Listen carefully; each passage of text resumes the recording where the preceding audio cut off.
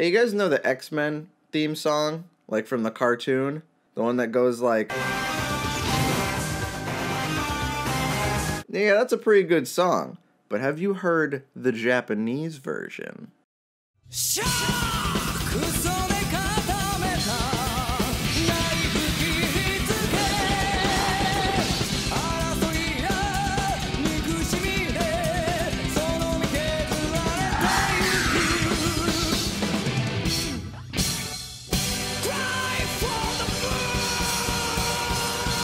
Oh, there's no bit after that. I just think it's a cool song.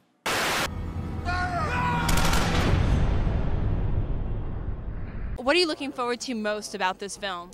Well, I think I'm looking forward to cracking up. Now, like I said in the last video, I was originally going to make a worst superhero movies video on X-Men Origins Wolverine. It was between this and Catwoman, and as you know, Catwoman won. And let me try the remix.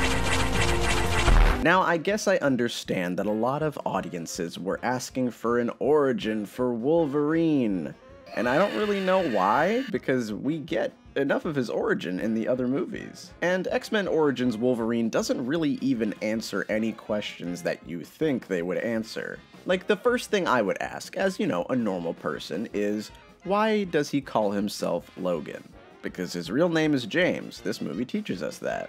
But no, this film does not actually tell us why his name is Logan. Sometimes they call him Logan, sometimes they call him Jimmy. What the fuck? You think that might be like an important thing to explain to the audience? In fact, if you look at this movie as an introduction to the X-Men mythos, you're gonna be pretty fucking confused, because it makes the other movies make less sense. This movie makes Logan and Sabretooth biological brothers, which wasn't a thing. And especially when you consider the fact that this movie ends with them being on good terms, then nothing makes sense at all. Because they were mortal enemies in X-Men 1. And it's not like Sabretooth had anything to say about finally meeting up with his long-lost brother once again. I don't even think he said anything in that movie, now that I think about it. I complained about these inconsistencies a lot in the last video, but let me tell you, this movie isn't about to fix any of that. And I'm sorry, but there's something truly hilarious about the screen freezing, showing us a war-torn wasteland, and then seeing a credit for will.i.am. See, this is the kind of shit that I like. This is the best kind of bad superhero movie, because it thinks that it's the coolest movie ever, but it's actually the most absurd shit you've ever seen. I think if anything, you could definitely make the case that this is the funniest X-Men movie ever. Like I said, this movie isn't really trying to give a detailed backstory to Wolverine. It ends up being less interesting than just giving him a metal skeleton and amnesia, because sometimes the mystery is more fascinating. This film is basically the result of trying to write the most uninspired Wolverine story ever and brand it as an origin. In this, he's part of a Black Ops mutant team with his brother and a bunch of murderers until he's like, wait a second. I think murder's actually bad. And then we get another one of my favorite X-Men movie cliches, our hero finding a peaceful life in the mountains with a new pretty wife. Well, this is bound to go well. That's right, when you don't know how to motivate your X-Man into participating in a story, you just gotta kill their wife. It works every time. What's really noticeable though is that I think this movie has some of the most cliche lines that I've ever heard. Like, it was at the point where I could predict what the characters were going to say in almost every scene. Well, well, well. Look what the cat dragged in. I'm nothing like you. Sure you are. You just don't know it yet. All their strengths, and none of their weaknesses.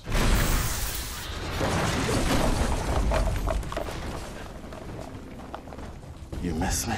Dude, who wrote this movie? I gotta know. That name looks really familiar. Oh god. Wait a minute, I remember now. No.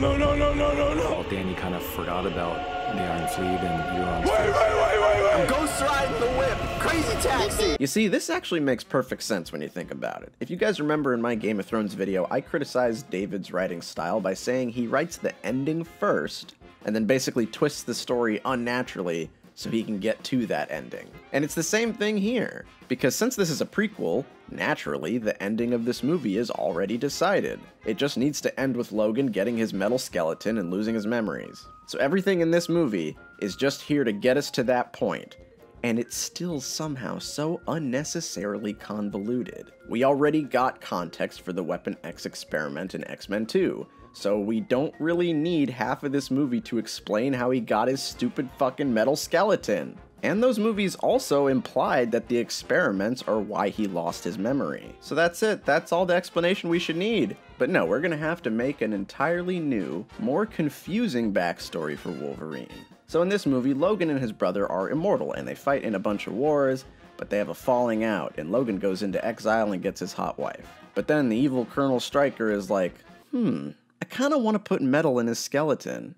I bet that would be kinda cool. But he has to get Logan to consent to the procedure, which is pretty dumb, but we'll get to that in a minute. So he tells Sabretooth to go kill Logan's wife, so that Logan will try to kill Sabretooth in revenge. And then Logan will get his ass kicked, and then go to Stryker and ask for the metal skeleton upgrade so that he can use it to kill Sabretooth in the rematch. That's the fucking story of this movie. See, in the comics, Wolverine just gets kidnapped and has the adamantium grafted onto him against his wishes. And I think that works just fine. Why does he need to consent to the operation if your plan is to just wipe his memories against his will afterwards? He didn't have to consent to that. You could have just kidnapped him at that rate. And the thing is, despite all this shit, Hugh Jackman really is trying his best to make this movie work.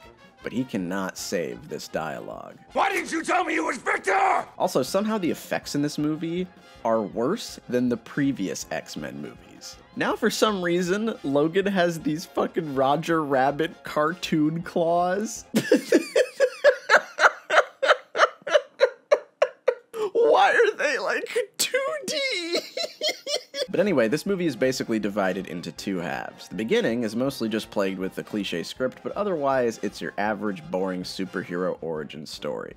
But the second half, that's where this truly becomes a ridiculous, over-the-top action movie with no rules or logic. And I mean it, this is probably the dumbest action movie that I've watched on this channel in a good while. Like, why are they trying to sandwich a motorcycle with a truck and a helicopter? This movie also strangely decides to throw in Cyclops halfway through. Yeah, try to figure out how that makes sense. I just really don't understand what the issue is with the continuity of these movies. It's driving me crazy at this point. Like in X-Men 2, Stryker very clearly wants to get rid of all the mutants. He wants to kill all of them, period. But in this movie, his ultimate plan is to take all of the mutants and combine their powers into a super mutant. This is like the exact opposite motivation. If you watch these two movies back to back, it's impossible to think of these as the same character. Oh, and like I briefly mentioned before, this movie features Will.i.am as one of Logan's buddies. And I really gotta say, this man has no right trying to act. We hunted our own kind, Logan. There's a special place in hell for the things we did. There's a certain point where this movie just becomes a comedy. It plays it so seriously for the first half of the film, and now it's just goofy. That's like the best word I can use to describe this. It's just a goofy movie. That's cool. Like, look at this. This is a fucking cartoon. This is the dumbest thing I've ever seen in a superhero movie, and I am not lying when I say that. So anyway, our ultimate culmination of the plot is that Wolverine's wife is secretly alive. And I'll be honest, I actually didn't see this coming. This is a genuine twist, but only because it's the stupidest thing that this movie can try to pull. So if we just squeeze this into our plot that already doesn't make any sense, we get this. Stryker needs to get Logan to agree to be in the Weapon X program, so he lets him leave his mutant strike force. Then he hires a sexy psychic lady to go undercover as Logan's new wife, so that in a few years, Stryker can get Sabretooth to pretend to kill her, so that Logan will then try to kill Sabretooth, lose the fight, and then go to Stryker to get the metal skeleton. And I'd like to bring to everybody's attention that all of this falls apart when you realize that every other mutant in Stryker's program was kidnapped by him. We watch him do it. So why not just kidnap Logan? Why did this movie need to happen? And to top it all off, this movie, of course, has Ryan Reynolds as Deadpool for the first time. And it's so poorly done and so stupid that the new Deadpool movies are still making fun of it at every opportunity. And this character's inclusion is kind of a good example of what this movie stands for. It just takes something and it ruins it for no reason. And honestly, the worst thing about this story is that all character development is undone by the fact that this movie needs to end with our hero getting amnesia. Logan actually does have a character arc in this movie, if you'll believe it, but none of it matters because we just have to wipe the slate clean. Oh, and how does this movie plan to wipe his memories? Well, believe it or not, they wipe his memories by shooting him in the head with an adamantium bullet. Okay, hold on. I'm pretty sure, or it's not in that one, I'm pretty sure, okay? I'm pretty sure that's not canon. And I could really be an asshole and point out the fact that in this movie, they say that the bullet wouldn't kill Wolverine because that would be stupid. That doesn't make any sense. But then in Logan, like, you know, the movie Logan, they used the bullet to kill the other Wolverine, but I don't care. I'm not gonna worry about it. I'm gonna get a headache. Anyway, the bad guys are defeated, the movie is over, and what? You can walk? But in the next movie, you... Why did they do that to your face again? Fuck it, I don't care. Throw it on the tier list. 3 out of 10. We're moving on. This movie is fucking pretty good.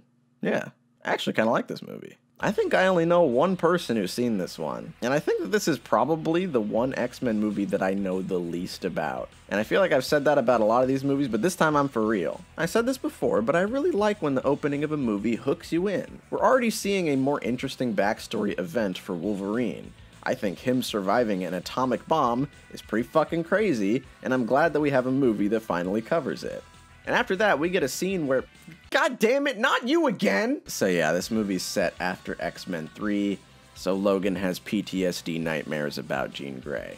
I mean, I kinda do too, after watching that shit. But despite this, I think this movie has a much better story than most of the shit we've been watching. By this point, it's actually been a while since I've watched an X-Men movie that I've enjoyed, so I think this was just a pleasant surprise. The good thing about not knowing jack shit about this movie is that I was fully engaged in the story. I didn't know much about the Days of Future Past film when I went into it, but I at least had the comic in the back of my head so I knew a little of what to expect. But here I get to enjoy a fresh new story, and I think the story is the best part of this one. The premise here is that Logan goes to Japan to visit a guy that he saved during the Nagasaki bombings, and while there he mysteriously gets his healing factor stolen. And this simple plot element does a lot to increase the stakes of this story. It can be difficult to give Logan something interesting to go up against, because most movies just make him fight people who have swords or claws. And he's like invincible, so he's never at risk of losing. But by taking his healing factor away, we now have some more realistic stakes.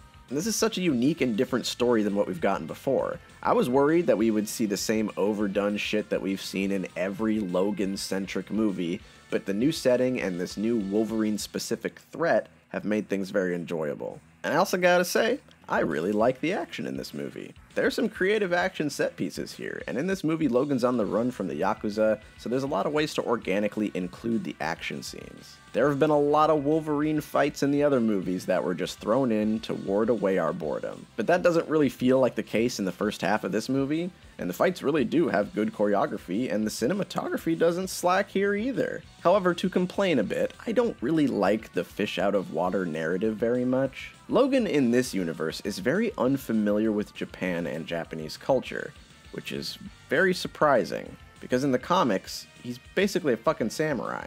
And this is just another reason that this version of Wolverine annoys me. Hugh Jackman's Wolverine always feels like he's in over his head. He never seems to have anything under control. And he always has to have shit explained to him. And that's not really how comic Wolverine is. In the comic books, he's hot-headed, but he doesn't really get overwhelmed as much as this version of the character does. This guy really just never seems to know what's going on. He's always confused about something. And it's been like this since the first X-Men movie.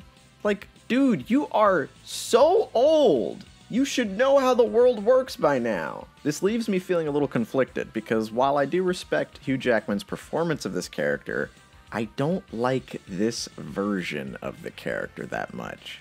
And I also do have to address the elephant in the room. See, this movie is pretty good, up until it isn't. A lot of people say this movie jumps the shark, and I think that's putting it lightly. I went from really liking this movie to rolling my eyes and being incredibly disappointed.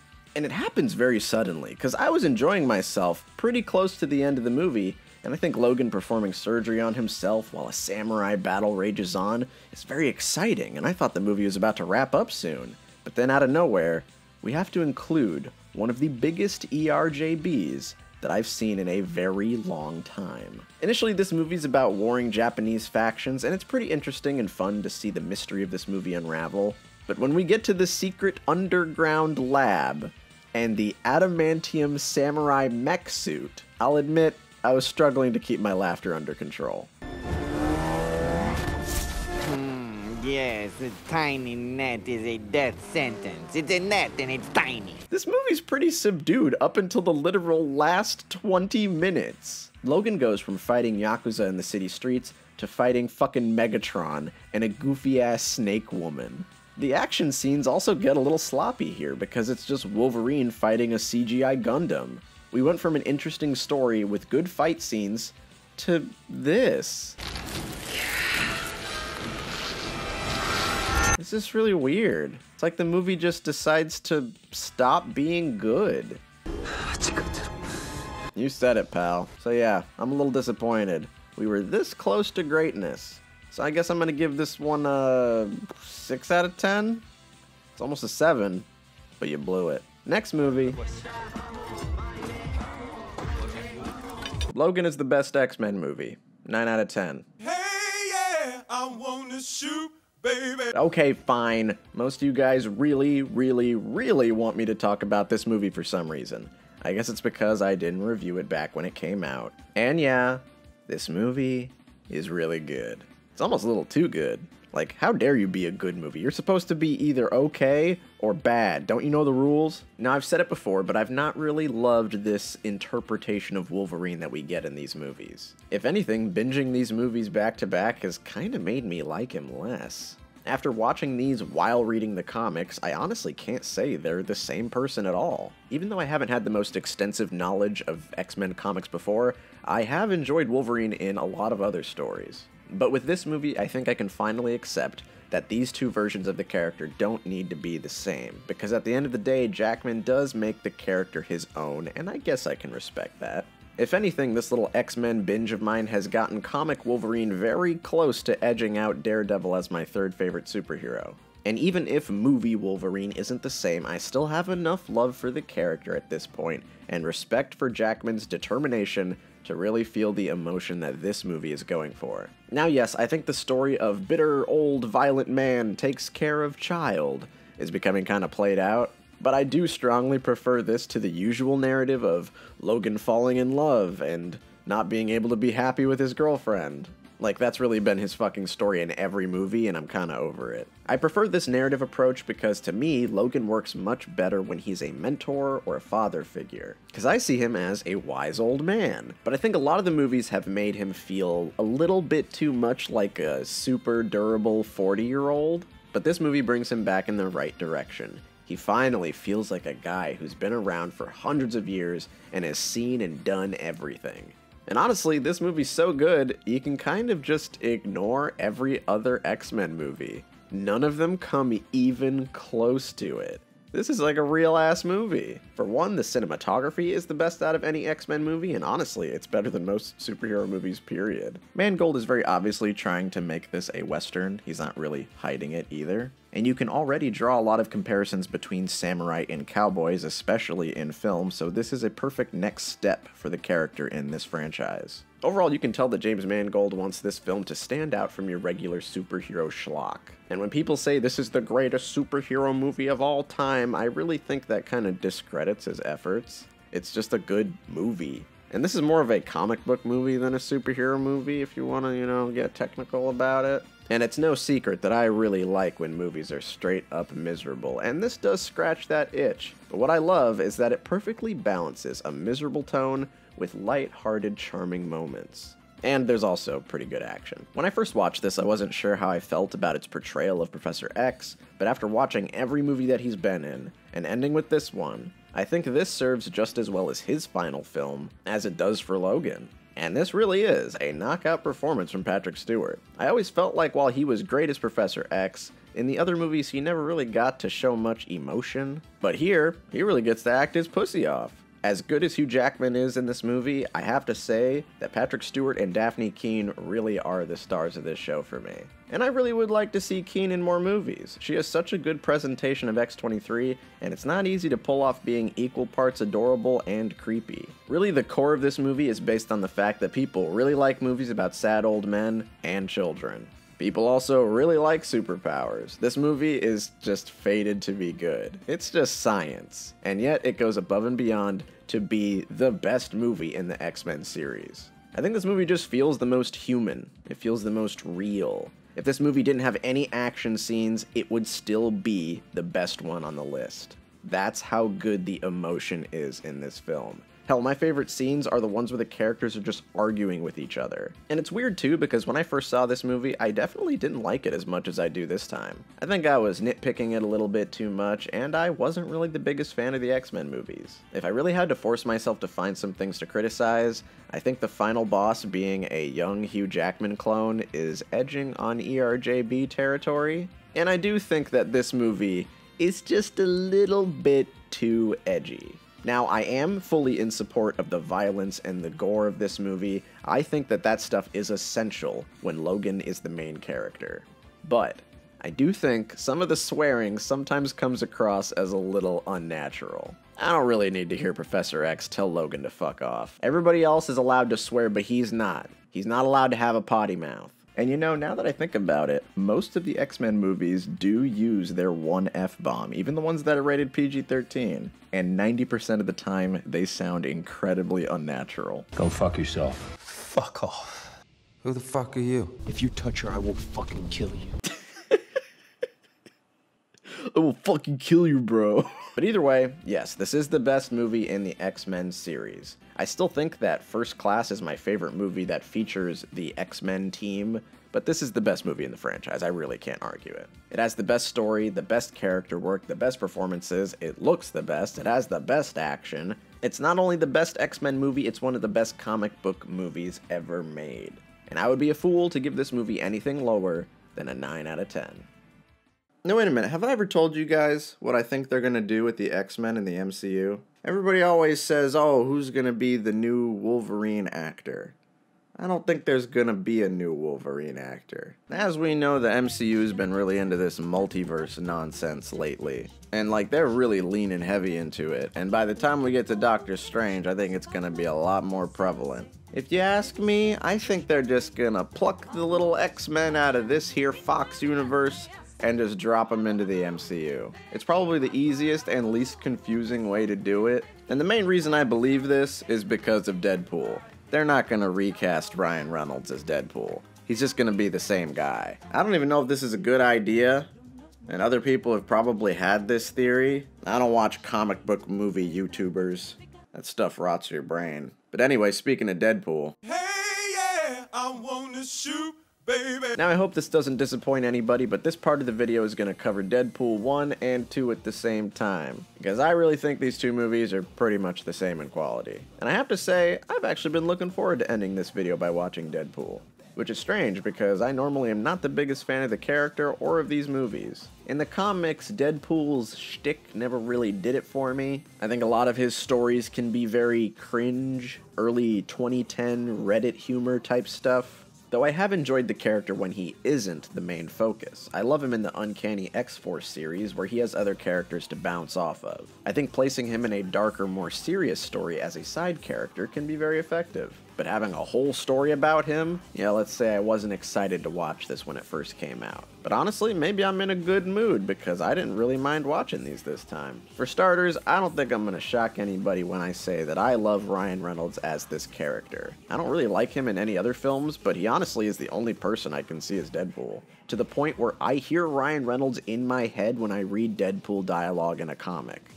Okay, you know, that's actually probably why I don't like reading Deadpool comics. But anyway, at the end of the day, I gotta respect him for being so committed to the character that he basically forced Hollywood to make this movie. Even if it's not my favorite character, I can appreciate that Deadpool is his favorite, because that passion does come out in his performance. And I will say that this movie was a pleasant surprise when I first saw it. I was not expecting the jokes to be as meta as they are. I knew we'd get jokes about X-Men movies from the past, but I didn't expect jokes about Green Lantern and the real-life actors who are playing these characters. But the problem with meta jokes is that they only work once. They only work when you don't expect them.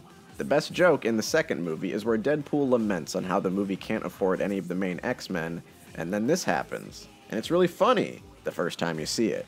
It's kind of like the Family Guy problem. When most of your jokes are just reminding the audience about things that exist in real life, it wears a little thin and doesn't help repeat viewings. Other than the references, this movie is also just trying to be as edgy as possible, which works sometimes, but a lot of the time it feels like it's really trying too hard. And to bring it back to Family Guy, I think a lot of the best jokes in Family Guy are the ones that are PG. What's your name? My name? Griffin.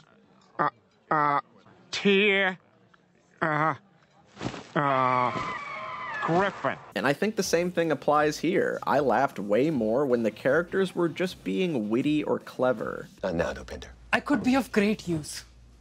What's your superpower? Courage. That's adorable. The worst jokes in these movies is when they're trying too hard to be vulgar. You look like an avocado. Had sex with an older, more disgusting avocado. Yeah. Not gently, like it was hate fucking. So funny. The funnier jokes in these movies are just the quick and simple ones. Wait. I'd go with you, but I don't wanna. It's pretty safe to say that the content of these films is kind of a mixed bag.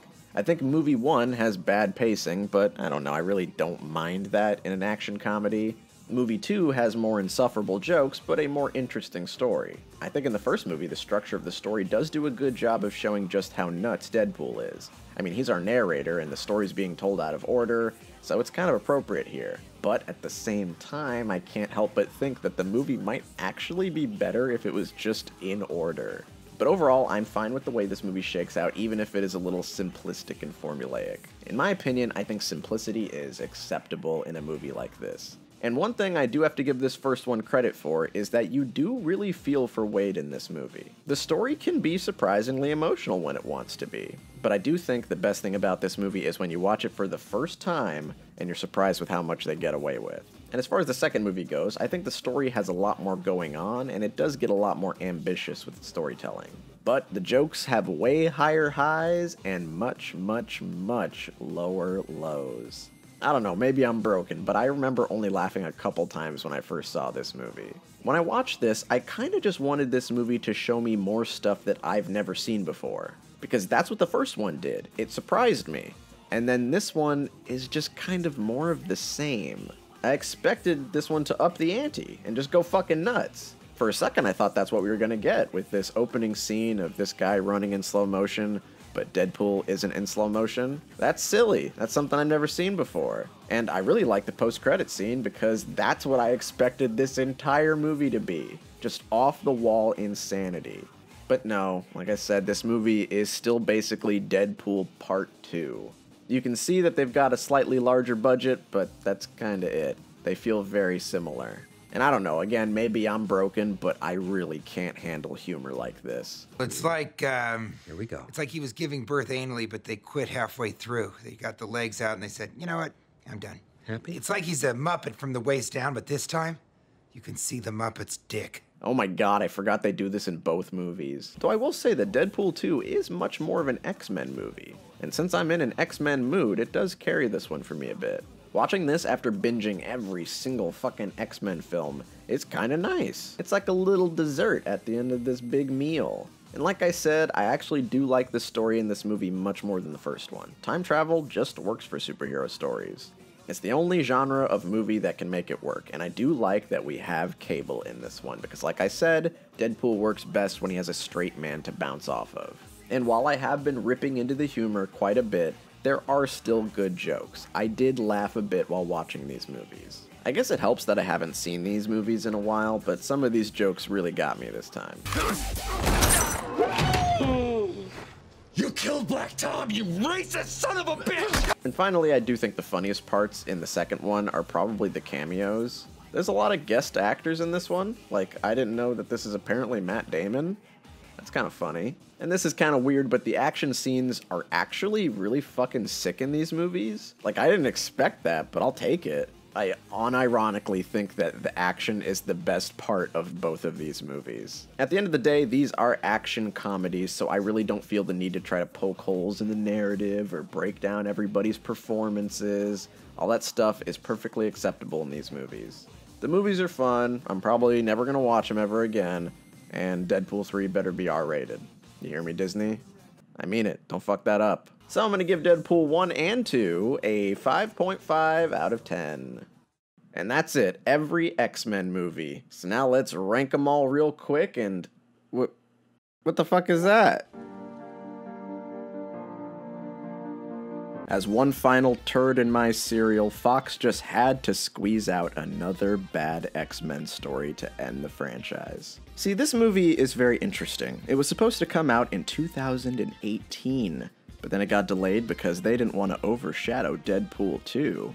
Then it was supposed to come out in 2019, but they didn't want to overshadow Dark Phoenix. Yeah, go figure. And then finally, they wanted to release it in early 2020, but oopsie. Yeah, this movie was fucking doomed. And when you watch this movie, it's very hard to understand why they even bothered. This is by far the most unnecessary entry in the series. And the thing is, this one's bad for completely different reasons. To start, you'd think the acting in this movie would be better, but it's not. It feels like I'm watching an episode of Riverdale. And it's weird because this movie stars the millennial, late 2010s superstars. It's like they decided to get the most marketable young adults in Hollywood. But for some reason, we have everybody doing a weird accent that isn't their normal accent. Stranger Things boy isn't really doing the worst job as Cannonball, but some of his lines are so fucked up by this goofy country boy accent.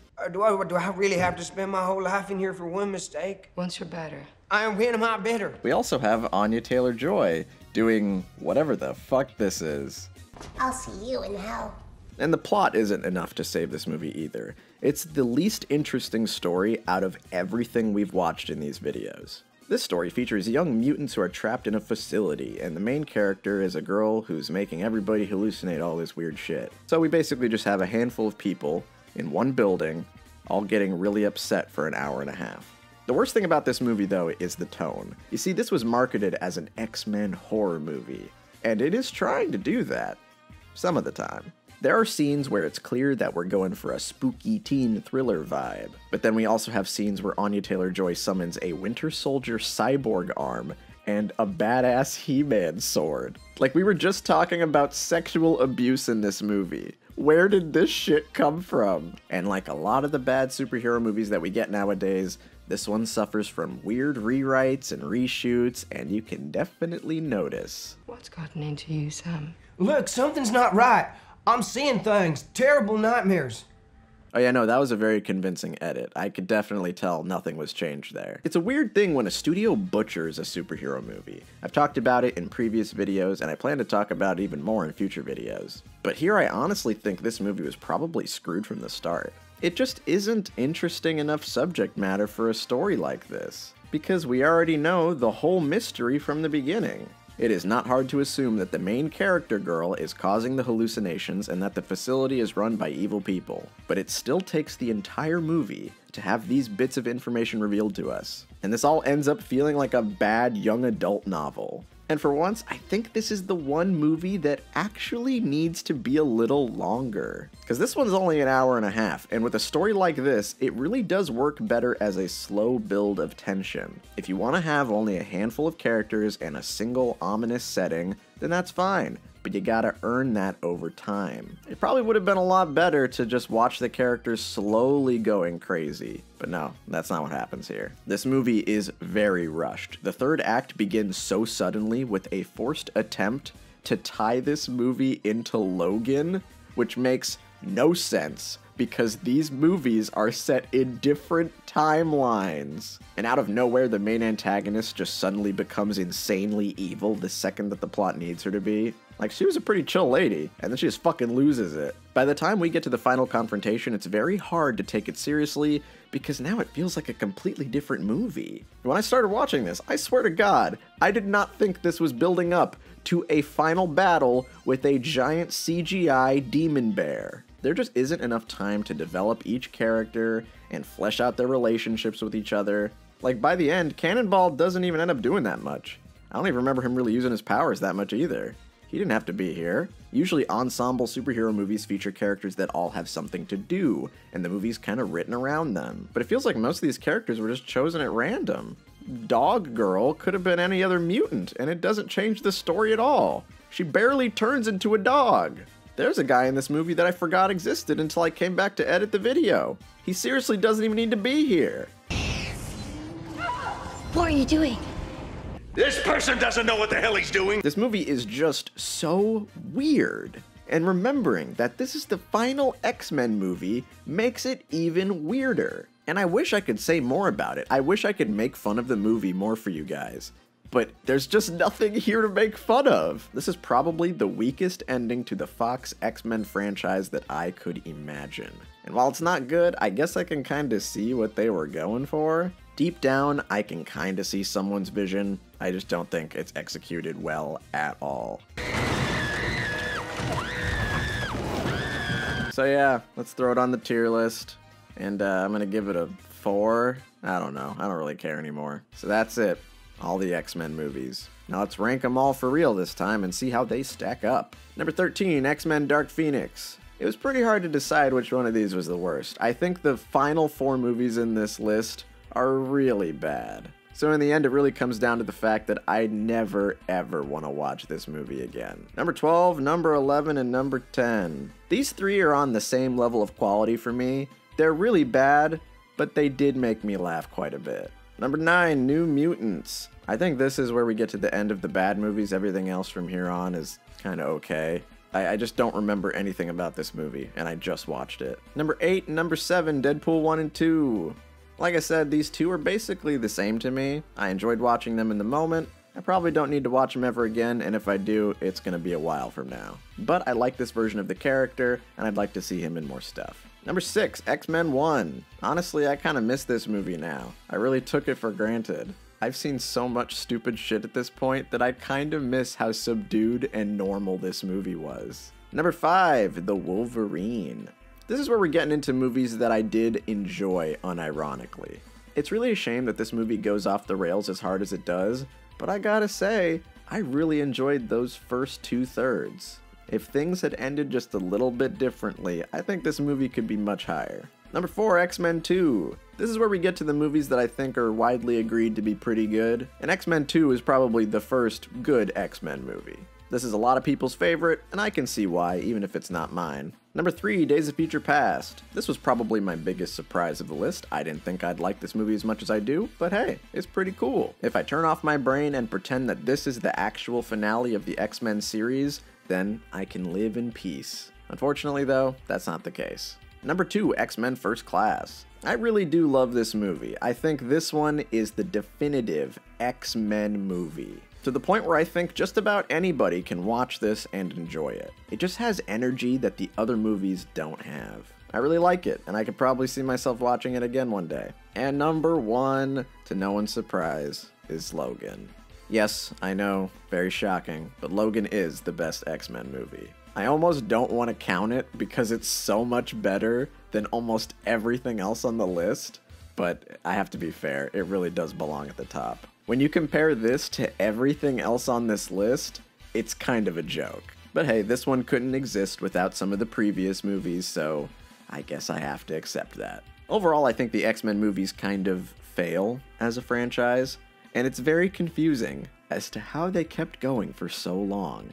I praised X-Men 1 for trying to do its own thing, but over time you can see this franchise trying so hard to capture what the MCU was doing at the time. And it just doesn't work as well. So yeah, this was fun, but I don't think I'm gonna miss this franchise very much. Maybe in a few years we'll get a really, really good X-Men movie again, but who knows. I'll probably be there to judge that one too. Though I will say that while I don't really like the X-Men movies, I have actually fallen in love with the comics. I'm for real. Normally when I finish one of these big-ass videos, I don't want to have anything to do with the series I'm reviewing once I'm done. But I'm actually still reading X-Men comics. I read a good chunk of the Claremont run. That's kind of like the definitive starting place for X-Men as far as I've seen. It's kind of crazy how many of the core X-Men concepts started in just one single run by one guy. So if you want to get into X-Men yourself, I definitely recommend starting there. And since I already know the characters pretty well, I've been jumping around a little bit, and I do think that New X-Men by Grant Morrison is my favorite so far. But I think it definitely benefits you to start with the Chris Claremont run before reading that, because some of the context does help. But yeah, even though the movies mostly aren't very good, I like the comics, so I guess there's a happy ending to all of this. But as usual, I like to see what you guys would rank each X-Men movie. I don't really know a lot of people who've seen all of them, so if you have, definitely let me know if you survived. And tell me what I should review for next December. I don't actually have any ideas anymore, but please give me a good franchise. I don't think I can take something like this again. Okay, bye.